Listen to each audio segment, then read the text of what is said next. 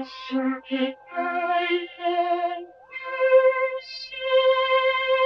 the CircuitPython Parsec today, I wanted to show you how you can use the Circuit Playground library to make it really easy to use buttons. And those are the buttons on the Circuit Playground Bluefruit and the Circuit Playground Express. Inside of CircuitPython, we have the Circuit Playground library that makes it really easy to use the features there with simple commands. So here, in this example, what I'm going to use is this button here, button A. When I press it, I'm going to light up a red LED. The way this works is I have from the Adafruit Circuit Playground library import CP. That brings in all the commands to use the stuff that's built onto this board.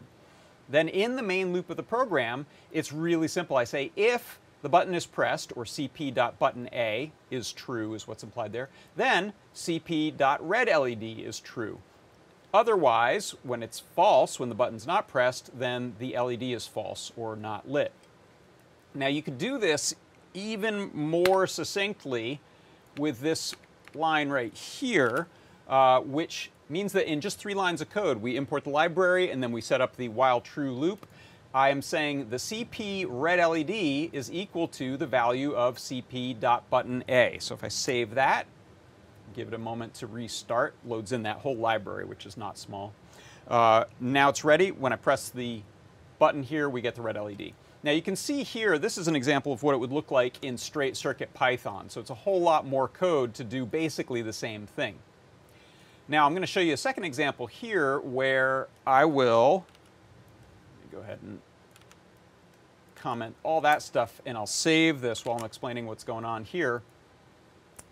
Same thing, I'm going to import the Circuit Playground I'm going to import the Circuit Playground library, CP.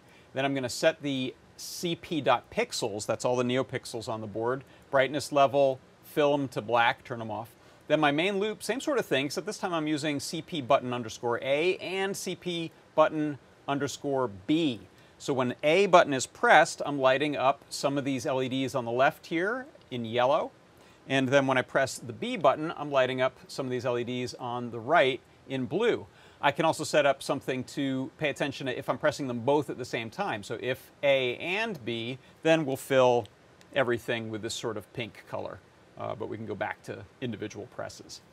And so that is how you can use the buttons on a Circuit Playground Bluefruit or Express in the Circuit Playground library in CircuitPython.